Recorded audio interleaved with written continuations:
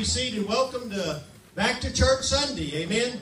We're so glad that we have Back to Church Sunday today, and God's just blessing us. And we're so glad you're here to have that day with us and just be rejoicing with the Lord and to the Lord of all that He's done. We welcome, first of all, our first-time guest with us this morning. We welcome you here to Believers Fellowship, and we're so glad you're here with us. And as you came in, you should have got a card from the Welcome Center, a little connection card. If you take that information there and just write down your name and all the information that's on that card, and also put down any way we can be praying for you or ministering to you, or let us know a way we can minister to you or your family, and we consider that an honor and a privilege to do that for you and to be able to minister to you that way. So, amen. It's an intro. Anyway, but we again welcome you, and just hold on to that card. At the end of the service, we'll tell you how to take it down to the lobby, and we have a gift that we want to give you for being our very special guest. So we're going to have a welcome time, and when we do this welcome time, if we could, kind of bring the crowd from this way into that way and this way into that way. As we have more people come in, they can fill up on the edges. So during our welcome time, if you can do that, we would very much appreciate it. So what we'd like to do now, if you are a very first-time guest here at Believers Fellowship, we'd like to ask you just to remain seated right where you are. And members, regular attenders, find the row behind you if you would, the row ahead of you, and people beside you, and welcome everybody to our congregation. Amen. Praise the Lord.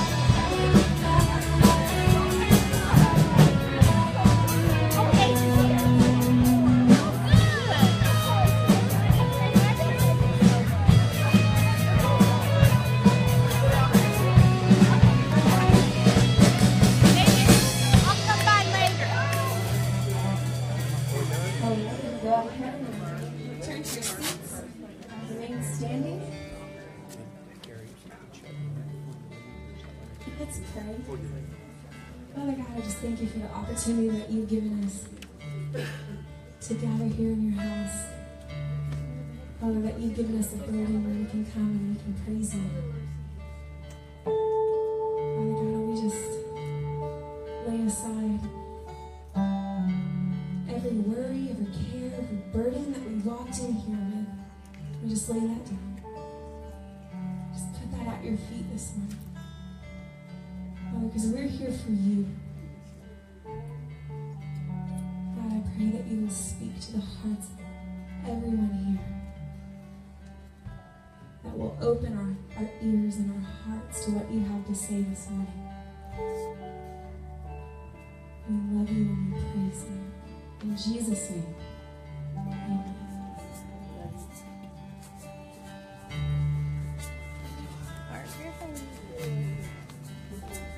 Good to see you always. No. There's nothing worth more that could ever come close. No thing can compare. You're our living hope. Your presence, Lord.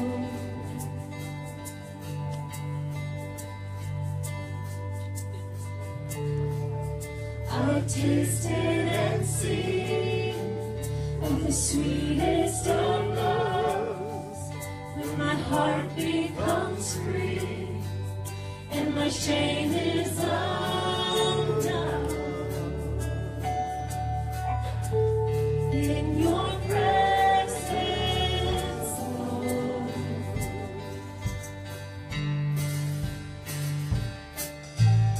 Holy Spirit, you are welcome here.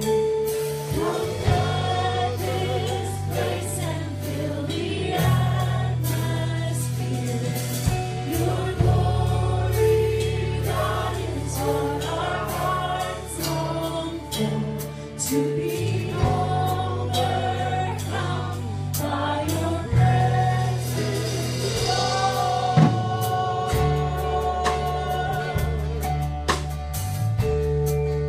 Your presence, Lord.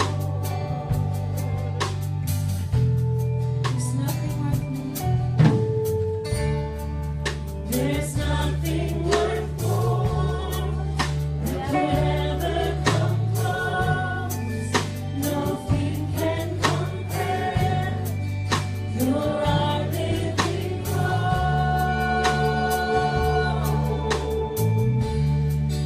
Your presence,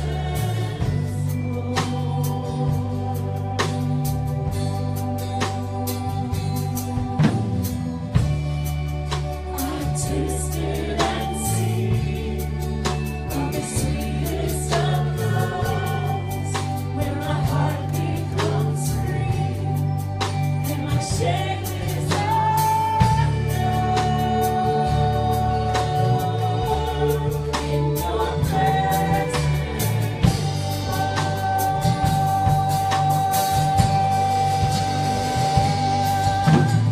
Holy Spirit, you are welcome here. Come flood this place and fill the atmosphere. Your glory, God, is what our hearts long for. To be overcome by your presence,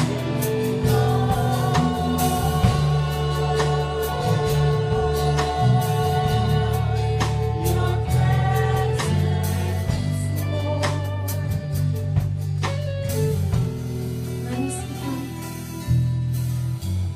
Let us become more aware of your presence.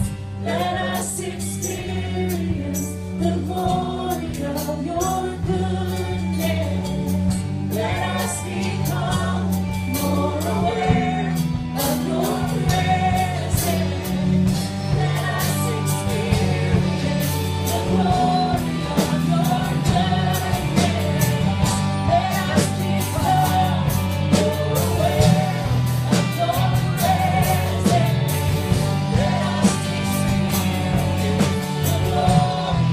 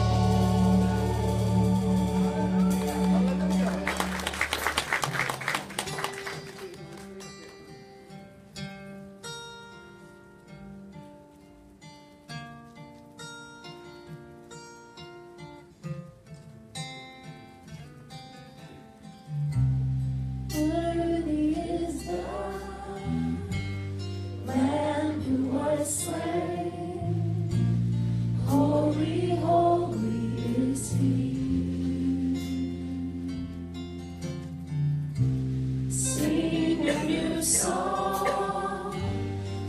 him who sits on heaven's mercy seat. Worthy is the Lamb who was slain. Holy, holy is he. Sing a new song to him who sits on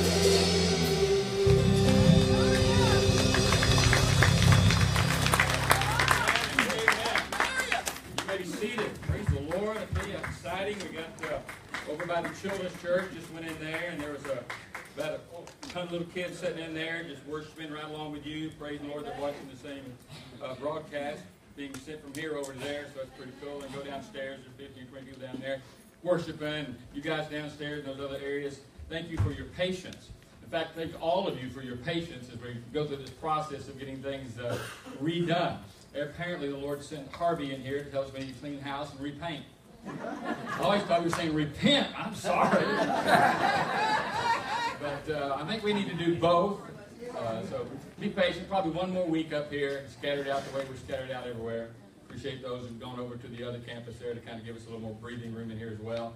Appreciate you cycling in and out there as needed. And so it's a blessing. But it's getting a little tight in here in some places. Amen.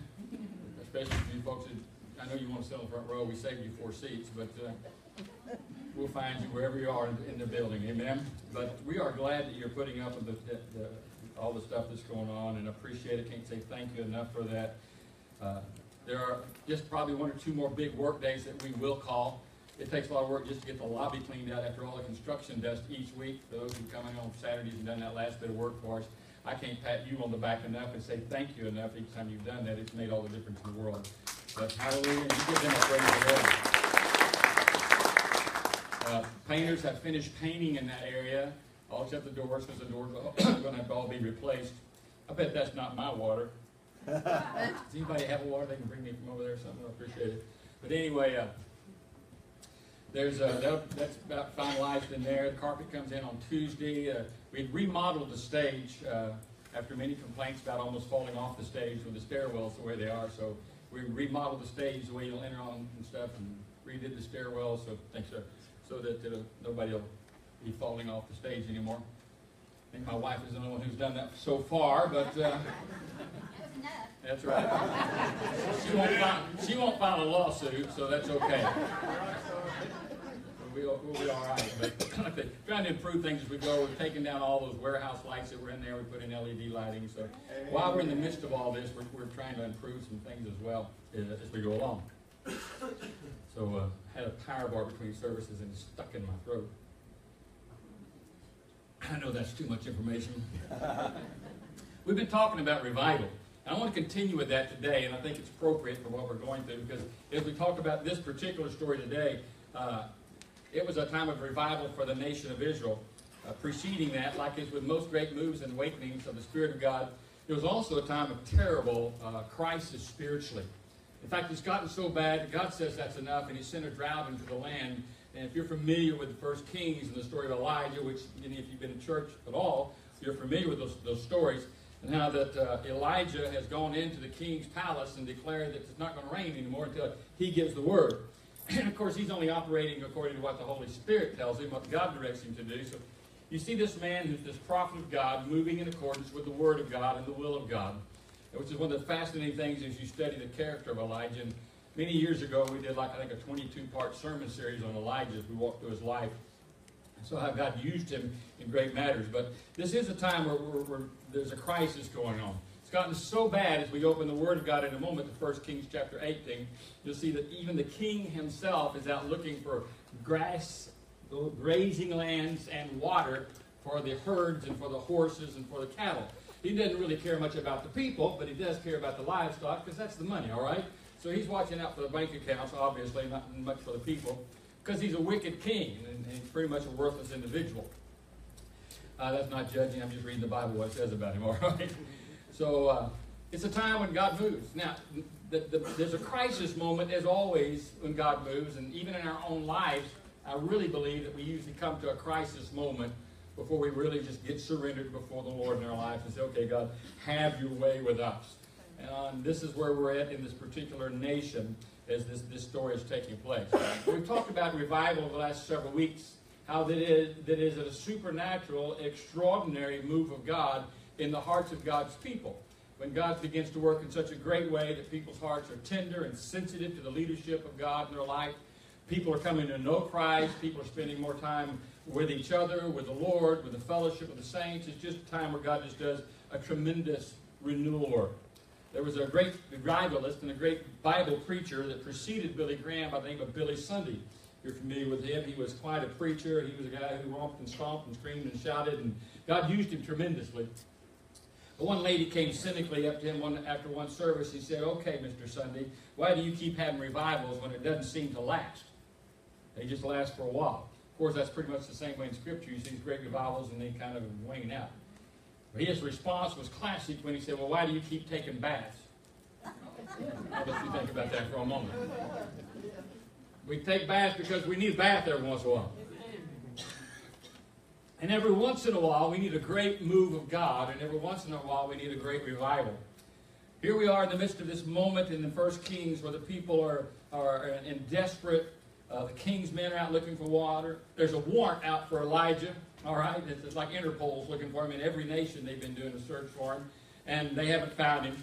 There's a man in the story we'll look at by the name of Obadiah as well, who's a prophet of the Lord, but he's, I'm not sure about Obadiah's commitment to the Lord, as you'll see in just a moment where he's at. Let's look at this passage about revival. I'm going to go right past that because we'll come back to those 3 points. It says that Ahab said to Obadiah, that's the king, "Go through the land to all the springs of water and to all the valleys, and perhaps we will find grass and keep the horses and the mules alive and not have to kill some of the cattle." So they divided the land between them to survey. Ahab went one way by himself, and Obadiah went another way by himself. Now, as Obadiah, I'll back up one more. I think I passed that one right out. Could you back it up for me one slide? It says, "Now as Obadiah was on the way, behold, Elijah met him and recognized him and fell on his face and said, 'Is this you, Elijah, my master?' And he said to him, 'It is I. Go say to your master, behold, Elijah is here.' And he said," Obadiah does, "What sin have I committed, that you're giving your servant into the hand of Ahab to put me to death? As the Lord your God lives, there is no nation or kingdom where my master has not sent to search for you. And when they said he's not here, he made that kingdom or nation swear to it they couldn't find you. And now you're saying to me, go say to your master, behold, Elijah's here?" He says, "Behold, it will come about that when I leave you, that the Spirit of the Lord will carry you where I do not know. So when I come and tell Ahab, and he cannot find you, he'll kill me. And although I, your servant, have feared the Lord from my youth, has it not been told to you, my master, what I did when Jezebel killed the prophets of the Lord? That I hid 100 prophets of the Lord by 50s in a cave. I provided them with bread and water. And now you're saying to me, go say to you," that sounds like a broken record, doesn't it? "Go say to your master, behold, Elijah said, he'll kill me." Man, get over yourself. And Elijah said, "As the Lord lives before whom I stand, I will surely show myself to him today." So Obadiah, reluctantly, went to meet Ahab and told him, and Ahab went to meet Elijah. And when Ahab saw Elijah, Ahab said to him, "Is this you troubler of Israel?" And he said to him, "I have not troubled Israel, but you and your father's house have, because you have forsaken the commandments of the Lord, and you have followed the Baals. Now then send and gather to me all of Israel, Mount Carmel, together with the 450 prophets of Baal and the 400 prophets of Asherah who eat at Jezebel's table." Story ends with him basically calling for a showdown. It says, "You bring all false prophets that eat at your table, those 850 pagan leaders, and you bring them with you and bring the nation with you, and I'll meet you on Mount Carmel, and we'll have a discussion about who we're going to serve at that particular point." Now, this is an interesting story, and there's probably multiple sermons, but I want to kind of put this and kind of encapsulate this in the context of real revival and what it takes and what is needed, because it's important we understand what the essence is of revival. So I want to talk about that. I want to talk about the enemies of revival, and I want to talk about, at the end, what is the evidence that we're seeing revival. Let's talk about, first of all, the enemies of revival. Now, the first thing that comes to my mind is this enemy of compromise. And Obadiah here, this man who meets Elijah first, is a good picture of what it means to be compromising in your spiritual walk in life. Here's a man who's been, obviously, he's concerned about the things of God, but he's still concerned about his own life. And he puts his interest, or it seemed to be, always in conflict with the interest of God. In fact, there's a bit of arrogance, because when he's talking to Elijah, he says, "Haven't you heard of me? Don't you know what I've done for God?" It's this idea, but you can tell at the same time how concerned he is with his own skin. It's like if I go tell Elijah, every time anybody's looking for you, they can't find you, and somebody says you're there, and you despair. And this is what's happened for 3 years, because the Lord's been leading Elijah and keeping him safe while there's been this warrant out for his life and for his arrest. And so he's thinking, you know, if I go tell him, you're going to just disappear once again. And 3 times he's going to kill me. He's going to kill me. He's going to kill me. He's going to kill me. You know, like I said, it's almost like a broken record at points. But as he's moving along here, you see, obviously, something's wrong with this picture. Jezebel wants to kill all the prophets of God. Yet he serves in the house of Jezebel. And he's supposedly a prophet of God or a man of God. In fact, he's committed to this to some degree. He said, don't you know that when Jezebel started killing all you guys, that I hid the prophets out by 50s in caves? Don't, you know, I'm a good guy. Look at all I do for God. But there's obviously something missing in his life. By the way, I was thinking personally that when a crisis breaks out and when the sin is so rampant in the nation and when the threat is so high, that's not the time to go into hiding. That's not the time to hide the prophets out of all people. Amen? You need a prophetic voice that's being preached in the land. But honestly, Obadiah, he reminds me of a lot of what goes on in the church today. There's a lot of people who have this kind of I would say, an acknowledgement, an admiration of Jesus. You know, they admire the Lord. They're fond of the Lord. They'll say they love the Lord. They'll say they're disciples of Christ. But there's no real commitment. There's still that fear about what someone might do about them, think about them, say about them, respond about them. So they live with, you know, they got their little light shining, but it's not shining very bright. And if it is lit, it's hid up under the bread or under a bushel somewhere, you know, up under the bed where it's not being given any evidence. This is Obadiah. But Obadiah is a common picture, and I'll say not so much even as the church as it is of the pastors of churches today. I have a beef with pastors in America. This is a time when the American pulpit ought to be bold, it ought to be loud, it ought to be clear, it ought to be forthright, and it ought to be truth-telling. It shouldn't be a time when pastors are more concerned about political correctness and about what's popular and about church growth. If we put as much money and attention in churches today on discipleship as we do church growth, it'd be amazing what God would do with this nation. The numbers attending might not be as great, but the effect upon this nation would be incredibly powerful. As people respond in love and walk with Jesus Christ. But Obadiah is one of those guys, you know, he's not going to, if he is speaking in a pulpit somewhere, he's not going to use that dirty word, sin, or that other horrible, profane word, repent. Those aren't going to come across his mouth. They're not going to sound out of his voice. He's going to be very cautious in the way he parses his word, so as not to offend anybody, and so as not to affect the offering in a negative way. Amen? It's going to be kind, it's going to be polite, it's going to be a big smile, it's always going to be God bless us, God bless you, God bless me, God bless everybody. You know, always pronounce a blessing on everybody. Always say, I want to pronounce God's favor on everybody. Now, all be warmed and filled. God bless you, God bless you. But then at the same time, there's no right, there's no truth, there's no light that's being shared. So we're living in a time, and I think that the pulpits and even Christians in America are living in a time of great compromise, such as they were here, and the Word of God is not being sounded forth boldly. Andrew Murray made this great statement that true revival means nothing less than a revolution, casting out the spirit of worldliness in our heart. It is the main thing in our lives, in other words. And if we choose to live that way, we will be revolutionaries. We will not care what the world thinks, says, does, how they behave, how they act toward us, or what kind of press might come out in the evening on us. We're just going to be people of the truth and hold to truth. The Bible says, unfortunately, in the last days, it won't be like that. That people will hold to a form of godliness, like Obadiah here, but they'll deny the power of it. We don't need somebody else, you know, getting up and making nice, sweet-smelling speeches. We need somebody just going to get up and speak truth today. Compromise is killing us. Webster's Dictionary uses this definition of compromise. It's a mutual agreement to refer matters in dispute to the decision of arbitrators. A settlement by arbitration, by mutual consent, reached by concession on both sides, a reciprocal abatement of extreme demands of rights, resulting in an agreement, basically yield upon compromise. It is a committal to something derogatory or objectionable, a prejudicial concession, a surrender, a compromise of character, or a compromise of right. The last thing that churches in America need to be doing in times of crisis is compromising character.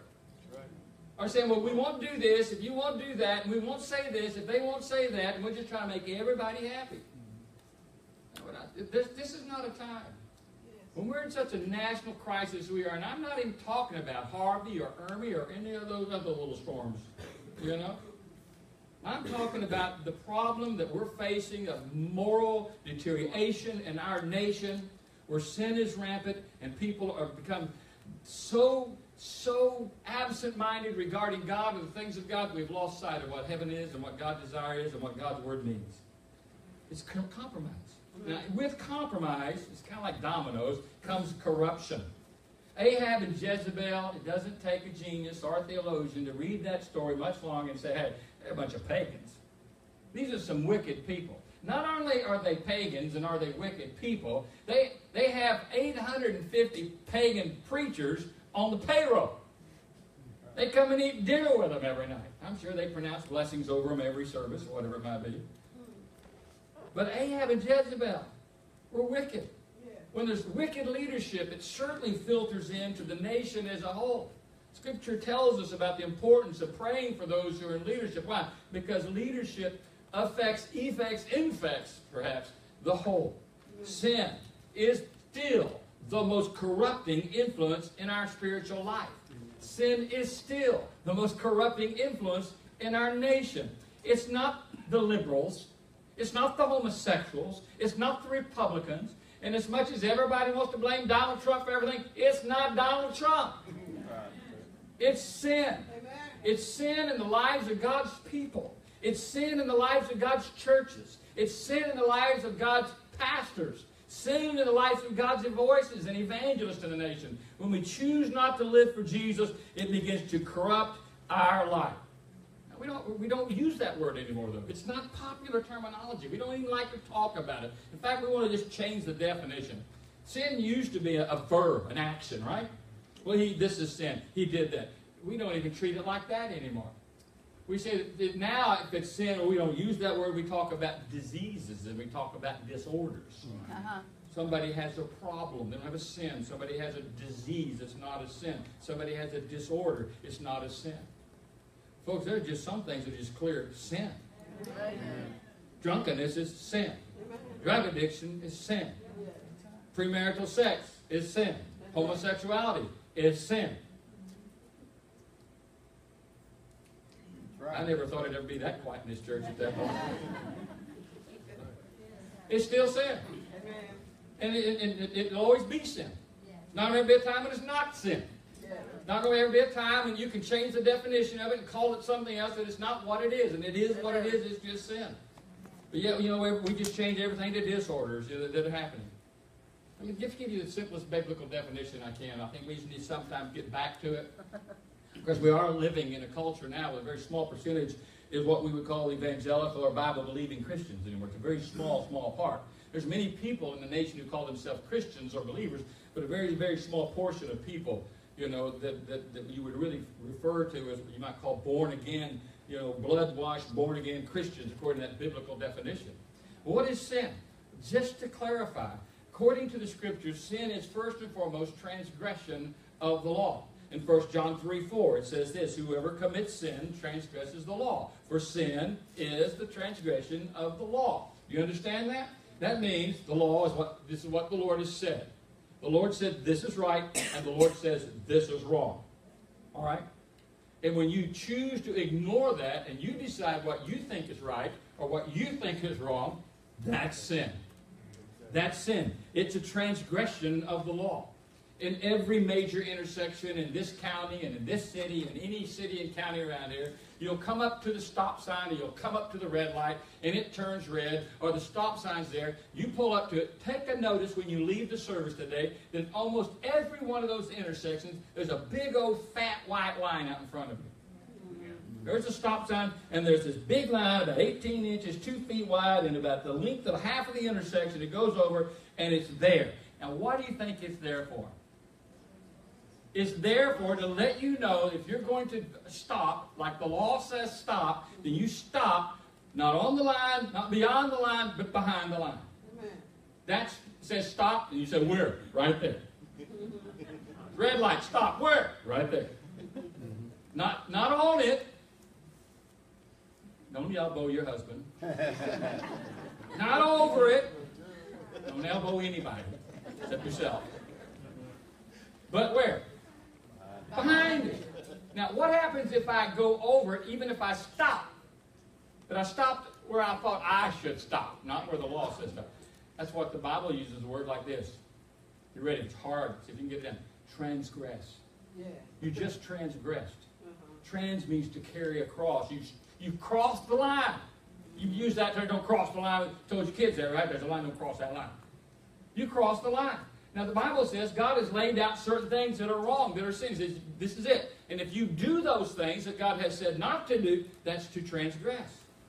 That's what sin is. Also, it's described as simply as rebellion against God. Because it's not the law necessarily, it's God. God's the one who said those things. He's the one who gave us this word. He's the one who gave us these lines. And by the way, lest you don't understand, God gave you those lines for your protection. Amen. He gave those lines to guard you and to keep you safe, all right? So when you cross those lines, it's not because God's trying to be mean, I don't like you, so you can put a barrier there. No, God's saying, you step out there, you get run over. That's right. Look both ways. There's a line there. So ultimately, it's not that necessarily that something's written, it's what God has said. David the psalmist prayed in Psalm 71, Lord, against you and you only have I sinned. Yes, he sinned against others, but ultimately, what he's saying, it all boils down, if I just obeyed you, God, these other things I wouldn't have done. I wouldn't have killed him. I wouldn't have slept with her. Because I sinned against you. Are you with me? Yes. The third definition would be this. It's omission. James puts it this way in chapter 4. Therefore, to him that knoweth to do good and does not do it, to him it is Sin. It wasn't so hard to say, was it? Amen. It's sin. In other words, there are things that you know you're supposed to be doing, but you're not doing. Just as much as you know things you're not doing and you're doing, there's some things that you're not supposed to be doing, and those are things, that you're lifting up. Those are sins of omission that you're not doing what God told you to do. That's another example. But let me boil this down to the simplest version of what the Scripture tells us. Ultimately, sin is unbelief. Because all these words come from God. Hebrews says, take heed, brethren. Listen carefully, take heed, brethren, lest there be in you an evil heart of unbelief in departing from the living God. What's it saying? It says, if I don't heed what God says and I don't do what God says, now this may be earth-shaking to the modern church today, but if I don't heed what God says and I don't do what God says, what have I done? I've departed from the living God. Well, we don't believe that. We believe that we can ignore God and still walk with God. We believe we can ignore God and still live for God. We believe we can abjectly disobey God and still love God. That's not in the Bible. It doesn't work that way. So this is why revival needs to come, so we get our thinking back right and we get our understanding of theology and of Scripture right. But ultimately, the biggest sin of all sin, this is the sin that will send you to hell, by the way, is unbelief. He that believeth on him, Jesus said, is not condemned. But he that believeth not is condemned already, but he that hath not believed in the name of the only begotten Son of God. In other words, Jesus said there's really only one way to get into heaven, and that's by putting your faith in me, Amen. God's Son. And if you don't do that, then that's the ultimate sin. You reject Jesus. You reject God. You don't accept his plan, his person, his salvation, his precious blood that's been shed for you. You don't accept that, that's unbelief. You disregard it. You say, I don't want it. So it's sin that creates this corrupting influence in our life. It corrupts our families. It'll corrupt our church. It corrupts our businesses. It corrupts our walk. We choose first and foremost to give honor and to give glory to God in all things. And we choose not to do that. We open the door for every kind of chaos in our life. What else is the enemy of revival? Confusion. You see it in Ahab's life. Because when he comes to see Elijah, it says, and Ahab said unto him, oh, you're the big troublemaker. You're the trouble of Israel. And he answered, I have not troubled Israel, but you and your father's house, and that you have forsaken the commandments of the Lord, and you have followed Baal. Can you imagine somebody going to the White House and telling the president that?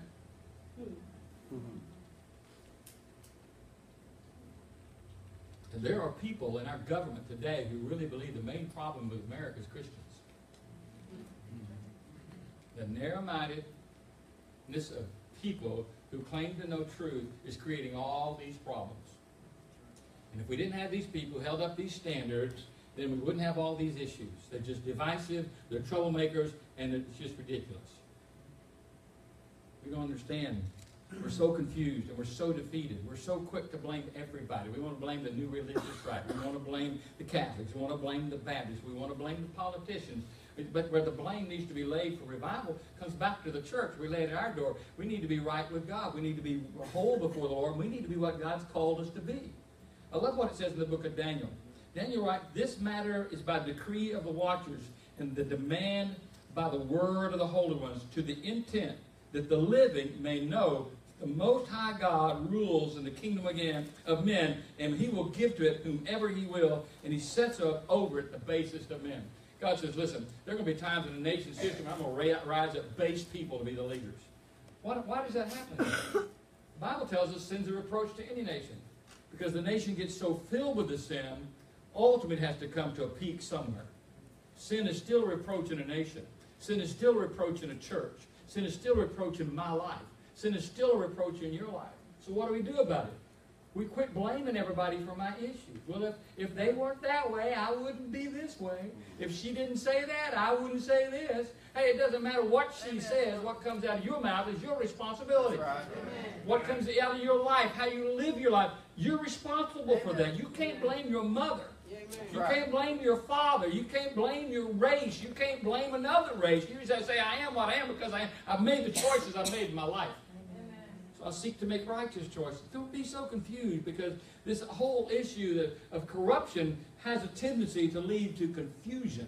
Let's not be confused. We understand what the real problem is. But also understand another reason why revival doesn't come so often is the same reason it was there. There were competitors. In 1 Kings it says, and Elijah said to the people, I alone am left, the prophet of the Lord, but Baal's prophets are 450 men. And he talks about, and he makes this challenge, and you put your altar, and you build it, and you put a little fire under it, and I'll have an altar over here that I'll prepare, and we'll see which God answers by fire. You know, I told us this morning in the first service, I said, you know, I've read this story 1,000 times, preached it from 100 times from these different passages, and studying through Elijah and his life and the character of revival. But I've never even really paid notice before that he says, when you build your altar, we want the God to answer from fire from heaven. That's the God we're going to serve. And everybody agrees to that component, right? But he said, I'll give you guys a little cheat here. You can start a little fire under yours. I'll give you a little help. Prepare your altar.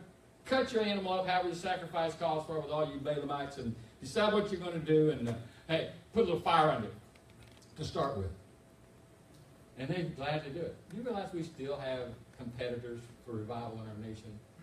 We're still filling our nation up, you know, with every kind of, and thank God for religious freedom. It's all part of what we are as Americans. But ultimately, with God, there's just one way. And God gives us the right to make, if we're going to make that decision, to receive and to trust and believe that one way. But men's hearts are free to make that decision if they choose not to. They can come up with whatever kind of system of religion they desire to, and you don't have to leave it up to many men very long at a time to come up with 1,000 different systems of religion. You see Elijah on Mount Carmel. You see him standing there all by himself. You see the 450 prophets of Baal. You see the 450 prophets of Asherah, 400 of them. There were 850 pagan leaders over there. 450 are going to participate directly in this. All of them, before it's all done, are going to die. That's right. They're all going to be judged. So God will let you choose to live in error, but understand you're going to pay the price for choosing that life. Right. Because God is going to be faithful to tell you what the truth is and to lead you into truth. But most men do not want the truth. Most people don't want the truth. And it's not because they're so brilliant and so wise and so educated and so knowledgeable. It's because they're cowards. They don't want to surrender. They don't want to give their life to God. They don't want to let God be number one in their life. They don't want Jesus to be the Lord of their life. They want their way. And so they'll embrace something that'll let them have what they want and still kind of solve and soothe their conscience to some degree by saying, I believe in God. I guess part of the uniqueness about this whole story, as I was just kind of meditating on this week, was that here's Elijah and here's all these false prophets. Good for Elijah. He's not over there in that circle of 850 unbelieving false leaders of people, 850 men who will be responsible for God eternity for leading thousands of people to eternity in hell. He's not over there trying to start a prayer meeting, an ecumenical-based gathering. Oh, you know, we just all ought to get along, brothers. Let's have a prayer meeting together. It doesn't matter what you believe. It doesn't matter what you think. Folks, it matters what you believe. Amen. Especially if you're going to stand up and tell other people what to believe. You're responsible not only for you, but for what everybody you mislead or everybody you lead correctly. Your responsibility to be a truth teller, a truth speaker, and to be bold. Amen. You're not going to go over there. And there's so many preachers there just trying to get these little ecumenical meetings going. Let's just embrace hands with the imams and with the Buddhist and with the priest over there that's doing that. Hey, somebody needs to say, those guys, bless their heart. They need to come to Christ. They need to be saved. I will pray for them, but we ain't got anything in common to pray together. Amen. I'm not going to bow my head in unison with them to whatever they're bowing their head to. I only bow my knee and my head to the Lord Jesus Christ and to my Heavenly Father. I know that let me tell you, I can watch your faces now, and I can see short-circuiting going on in your brain. Because you've been fed such a load of political correctness, you don't get truth left half the time. But Brother Joe, don't you think we ought to love the Muslims? Who said I didn't? That's right. Come on. Who said God doesn't? That's right. But do I agree? Will I embrace? No. Any more than I will. And this may be rough for even more of you. Even though I won't even do that with the Catholics. Come on. Amen. Because I don't believe the church saves anybody. I believe Jesus only saves. So there are some lines that we draw. We love everybody. I'll reach out. I'll encourage. I'll pray for them. But I'm not going to have a joint prayer meeting with them. Amen. Unless they want to invite me to speak. I'd be glad to. Hallelujah. And I want you to know these guys are, and it's much like this world we're living in today. These false prophets, they're organized, they're mobilized, and multiple, they're demonized. Amen. And they're aggressively contesting the gospel. Yes. As it is today in the same world we're living in.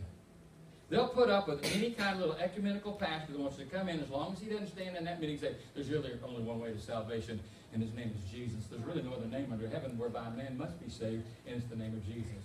The Bible says, he that believeth not on the Lord Jesus Christ is condemned already. That's when people stop and listen, they don't like that. Why don't they like it? Because you just told them they're all going to hell and they don't know Jesus. Amen. But it's true. I mean, isn't that what you just said? Amen. I mean, it's easy to say amen to here, say amen to it at work, see what happens. Yeah. Say amen to it in public school, see what happens. It gets you in trouble quick. Amen. Hallelujah. Now, Obadiah knows this. That's why he said, oh, you're going to kill me. You're going to kill me. You're going to kill me. I lose my job. I got no money. I go find a church. And preachers tell me that before. Can't preach like that. They'll fire me. I said, hey, I've been thrown into better places. If that's where you're at, the revival needs to take place. Yes. Amen. God needs to do something. Amen. Those are the enemies. Corruption, compromise, confusion, competition for truth and life. Jesus is the answer. So Elijah pulls it all out and says, hey guys, tell you what, here's what we're going to do. He said, let me just get your attention. Let's have this little contest here. You build an altar, I build an altar. Let's start with a little fire. If you want to put a fire in yours. And the God that answers from heaven by fire, that's the God who will serve. And I'm sure half of them looked around to see if anybody else was going to say yes first. Oh, he said, okay, yeah. You know, yeah, we'll do that. And then it happens. Which brings us to this next part, which we call the elements of revival. Because it begins to take place with the elements of revival. Elijah took 12 stones according to the number of the tribes of the sons of Jacob, to whom the word of the Lord had come, saying, Israel shall be your name. And with those stones, he built an altar in the name of the Lord, and he made a trench around it large enough to hold 2 measures of seed. It says, and he arranged the wood and cut the ox in pieces, laid it on the wood, and he said, fill the 4 pitchers with water, and pour it on the burnt offering and on the wood. And he said, do it a second time, and they did it. A second time, and he do it a third time. They did it a third time. The water also flowed around the altar, and he also filled the trench with water. Isn't it amazing? He gets there, there's obviously this old altar there already. That's why he called the meeting there. Yeah. And it's made of 12 stones representing the 12 tribes of Israel. And he starts by taking those 12 stones and rebuilding the altar. For revival to come, there has to be that solidarity. We'll just call it unity. There's this 12 stones that are put back into place. Unity. Now, we have, those of you who've been around this church for any length of time, we probably have, I know a lot of churches and all churches, so I'll say this in that context. We have the sweetest fellowship I know of anywhere. Amen. I mean, there's such a spirit of unity in our church. It's like none I've never seen before. But just because we get along doesn't mean we have biblical unity. We can all agree. I mean, it's one thing we all perhaps like each other for the most part. You're mature enough to tolerate the other brother, right? To put up with each other, somebody's shenanigans, as we call it, or you know, that's just Robert, he's weird. You can do that, all right? You can get over that. But that's not really unity. That's love. Unity here in regard to Scripture, there's that passage in Ephesians where he talks about the unity of the Spirit, you know, that we come together and we're unified as the body of Christ, and responding by the gifts that God's given us as apostles, prophets, some evangelists, some pastors and teachers. What's that for? For the perfecting of the saints, the works of the ministry, the building of the body of Christ, attaining the unity of the faith, the knowledge of the Son of God, to full-grown man, the measure of the stature, the fullness of Christ. What's he saying? There's unity based upon an objective. There's unity that has a goal. There's unity that propels each of us. It's not that we just get along. It's that we're getting along for the same purpose. There's a goal we have together. It's to build the body of Christ. We have a goal, and that's to make disciples. We have a goal to reach a lost world. We have a goal to disciple the saints. That's unity. So you may be getting along, but you really may not have unity. You see what I'm saying? Yeah. You can get along with everybody, but if church is just something you do, you're missing this whole unity issue. You say, well, I do it on Sundays, and my family's been doing that, and that's just a good habit we have. Well, good for you. That's nice, but hey, there's a whole lot more to it than coming. Amen. That's right. We're part of something. Amen. We're part of something bigger than us. Amen. We're part of the kingdom of God. Yes. We're part of the family of God. We're part of God's purpose and will for these last days and that we're in on the planet. We're part of something big. And every one of us needs to be discovering, as he says in Ephesians 4, that place in that whole program of what God is doing, of making us more like Jesus and reaching a lost world so that they become like Jesus. Amen. And so we're getting along for a purpose. We're loving for a reason. That's so we can do what God's called us to do. Unity in Christ. In fact, usually one of those critical early warning systems in a church is when people just start getting disgruntled and won't put up with each other anymore. And you know they've gotten off track long ago before that ever started. Right. Unity. And then watch what he does. Another critical element of this is separation. All right? He makes it very clear, I'm not going to use your altar, and you're not going to use mine. I'm not going to build, I'm not going to put my sacrifice on your altar. That's all too often what happens in the church today. We're trying to be too much like the world. Instead of showing the distinctiveness that we are unique and we're separate. We're not like the world at all. That we're holy. And that's what that word literally means. Separate and holy. Different. There's nothing like God. There's nothing like the gospel. There's nothing like the truth. And that's what we want to be a part of. So he says, you go do what you're going to do, and we'll see how successful it is. We'll see if God answers. And this is what we're going to do. And we're going to fill this, we're going to build it, and we're going to put the altar on it. The wood's going to be there. And then we're going to douse it with water. Mm-hmm. What? It's not fair. You told them they could have some fire. Mm-hmm. And you want the fire from heaven. I think we can get a little fire going on Bob's way to do this, Elijah. Take a little sneeze. Y'all just bear with me. Just trying to share my heart here. Always sheetrock dust is killing me around here these days. And so they separate their altar. It's unique. Listen, one thing about Believers Fellowship, it should be unique. Yes. It ought to be different. It ought to be a place where people, they're going to know when they come to Believers Fellowship, oh man, those people are going to hold you to the feet to the fire. They're going to tell you about Jesus, and they're going to tell you the truth, and they're going to be honest with you about the Word of God. They're not out there just trying to build numbers. They're out there building the kingdom. Amen. They're out there for the glory of God. They're out there, and they're going to preach the truth. They're going to do it in love. We're going to show mercy and grace and compassion, but we're not going to back down. And we're not going to back up, and we're not going to let up, and we're not going to give up till we get taken up. Amen. We're going to preach the truth. This altar is holy. Now catch what happens. He says, pour water on it. The sacrifice is on the altar. That's the Father, the Son, the Holy Spirit's commitment to us. Amen. Jesus sent His Son to die for you. Amen. This is why I hope you will understand that want to talk about all these other religions and Buddhism and Islam and all these other isms that are out there today that I really don't have a lot of tolerance. None of those leaders, none of those prophets, none of those founders died for my sin. That's right. None of those leaders, founders, or prophets committed themselves to the cross. None of those founders were willing to make themselves become the sacrifice and the judgment that I deserve.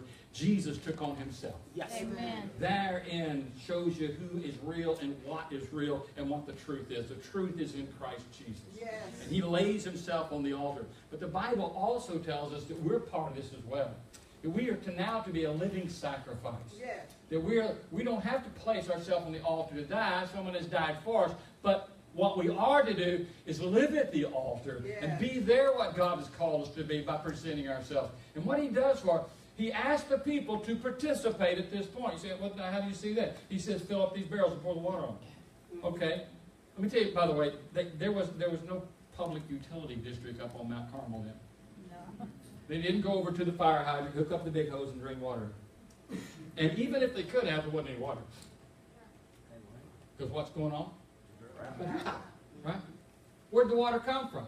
One theologian, one commentary said, well, I'm sure that Elijah sent the people down with ox carts and filled the barrels up and brought them back up the mountain.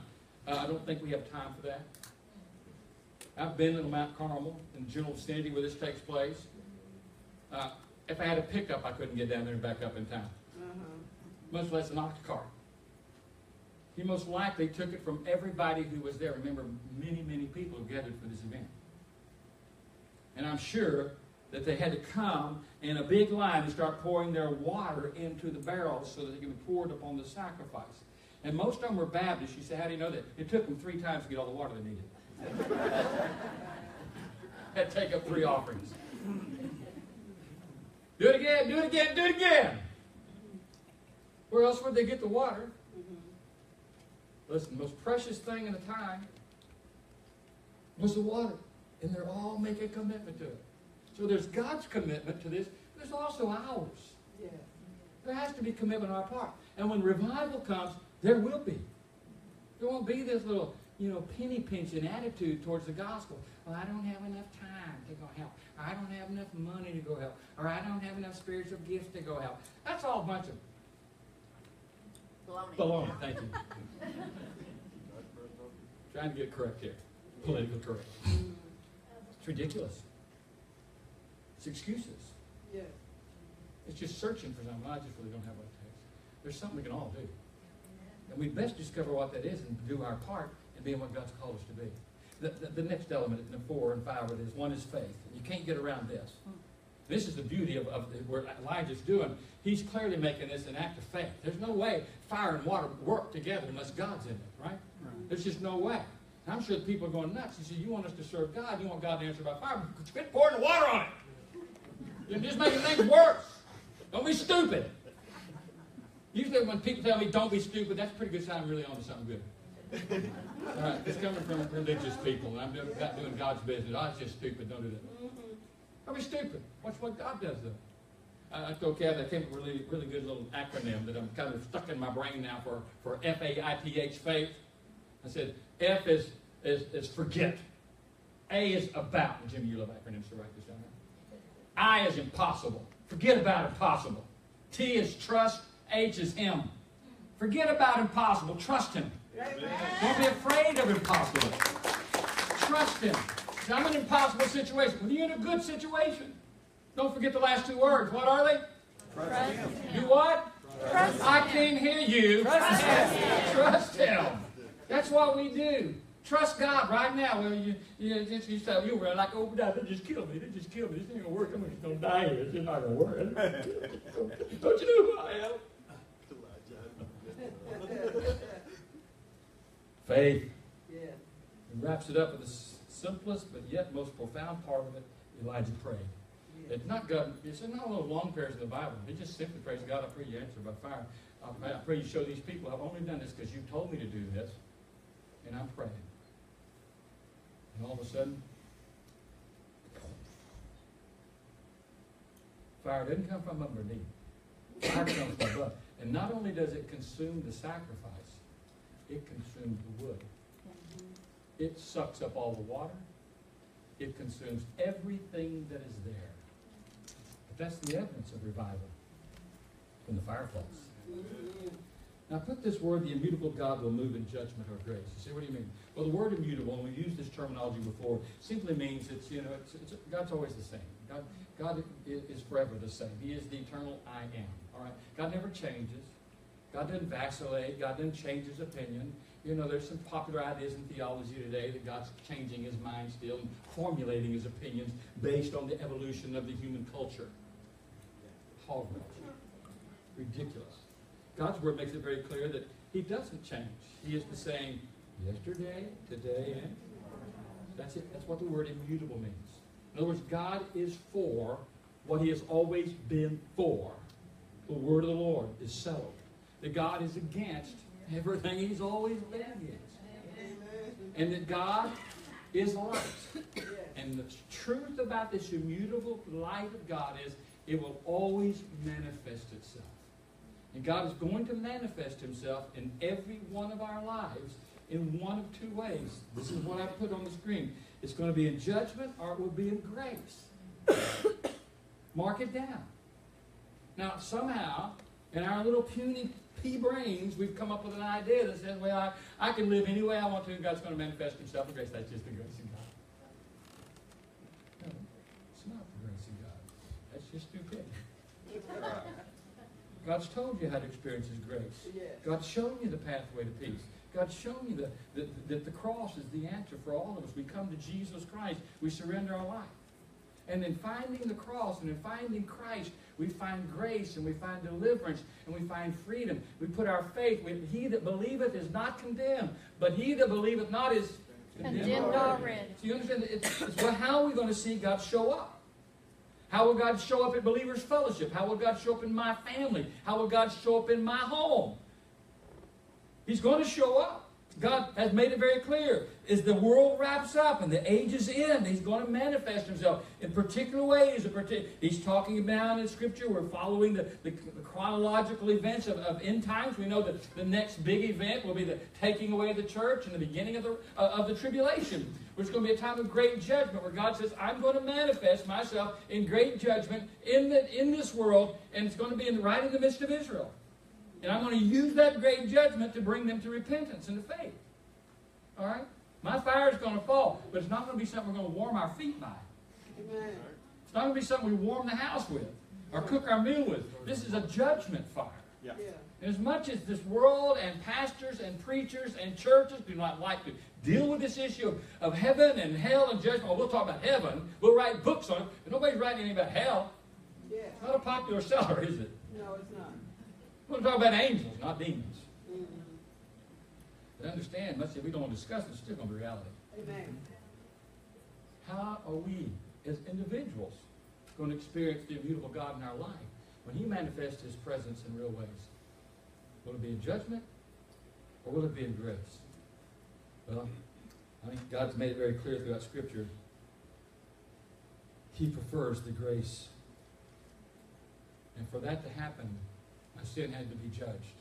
And so he sent his son to judge my sin there, so that I wouldn't have to experience it. Satan throws everything he can at all of us at all times, doesn't he? Sometimes he just feels relentless. Then you add that to the other competitors of false religions and false ideas. And Paul said, don't be deceived by vain traditions of men or by the philosophies of men, by popular culture. Don't be deceived by those things. Those are things that are just constantly warring against our souls. Then you add to the fight that sometimes I just cooperate with it. I want to be like that, so do you. Sometimes we just give in. Sometimes we just let go. Sometimes we just choose not to obey God. So there's a war that's taking place. But praise God for mercy and grace, because I can come back to Christ and I can experience revival in my life and I can see God move in a real way. Yes. How do you want God to move in your life? How do you want God to move in your home? More important, hey, it's equally important. How do I want God to move in our church? Amen. Amen. I want to move in grace.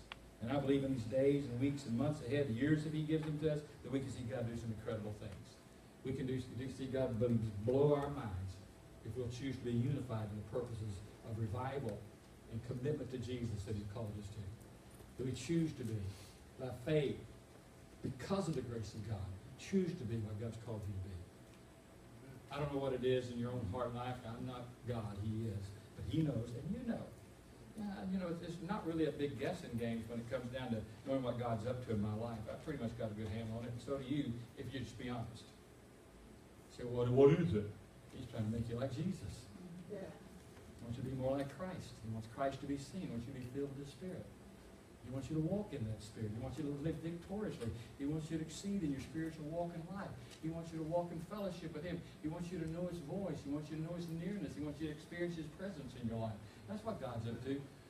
We're going to cooperate with that, or we're just going to start looking for other answers. But the other answers are not answers. Just more confusion.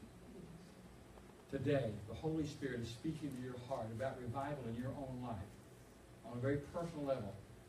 Would you just surrender to Him? Would you just say yes to Jesus? Would you just let the Lord do it?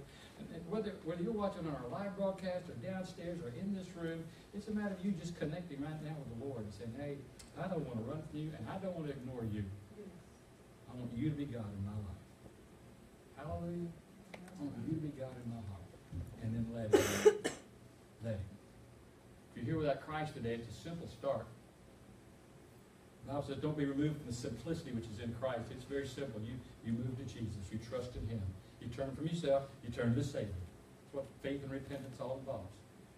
No to me, yes to Thee. No to me, yes to You, Jesus. Would you do that today?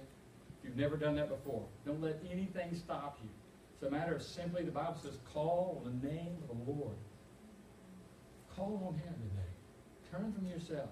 Don't put your reliance in your abilities, your efforts, your intelligence, or anything else. Put your faith in Jesus Christ to save you. He will save you. And He'll get you all the way to heaven. He'll carry you there.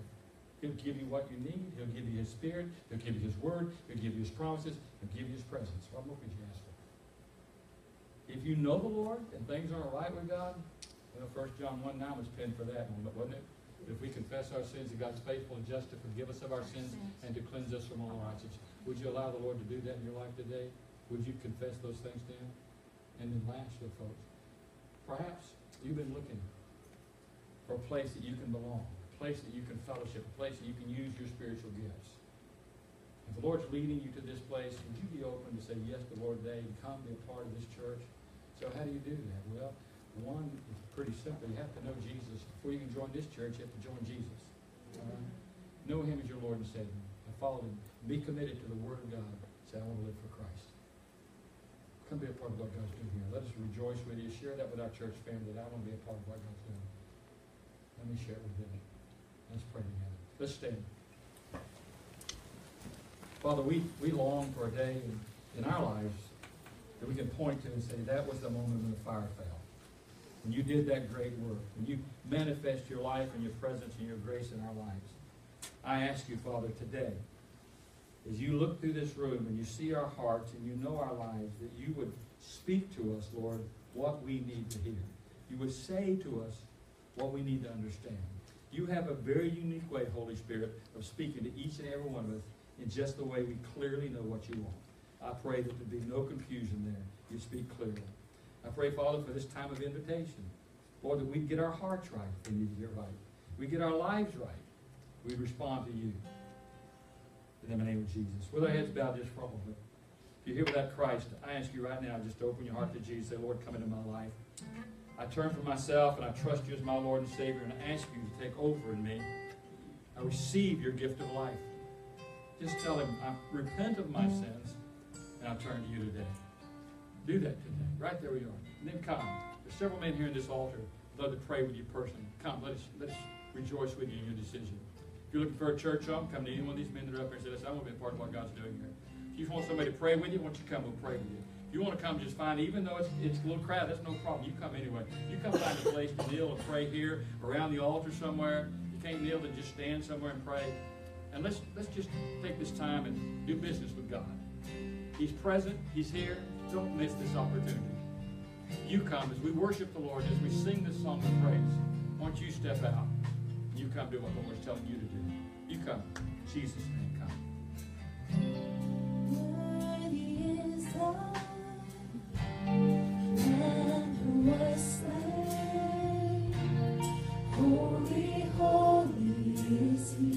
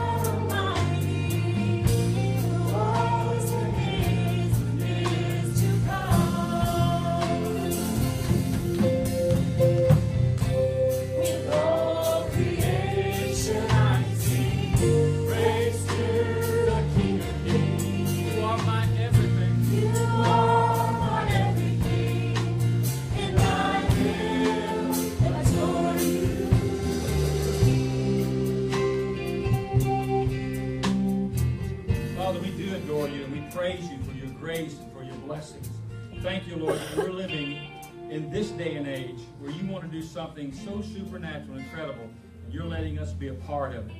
Lock us into this, Lord. Give us your heart, give us your mind, give us your passion, all these things, that we may be someone that's usable. Father, someone you can touch and minister through in this dark time. Be glorified with us, your people. In Jesus' name, amen. Amen. Amen. Somebody say amen. Hallelujah.